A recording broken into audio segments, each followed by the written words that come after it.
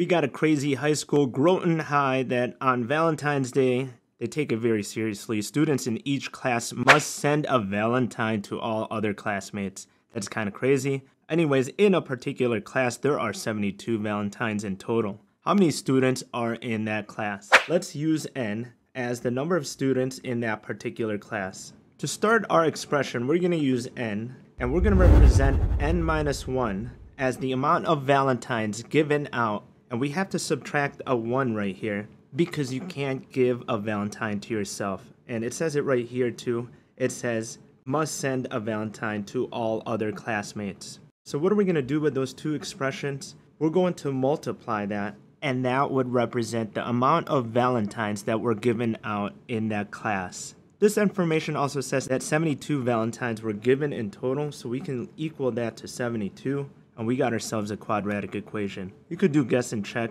but we might as well review quadratic equations. Distribute that, you get n squared minus n equals 72. Bring the 72 to the other side. Now I got a simple quadratic equation, n squared minus n minus 72 equals 0. Factor that out. That one's pretty easy. You get n plus 8 and n minus 9 equals 0. Find your roots. And we get those two numbers that represent how many people were in the class. That's a small class. Well, n equals negative 8 doesn't make sense because you can't have negative 8 students. So the only one that makes sense is n equals 9. Did you get that one right? Let me know, like and subscribe, and I'll see you on the next episode. Peace.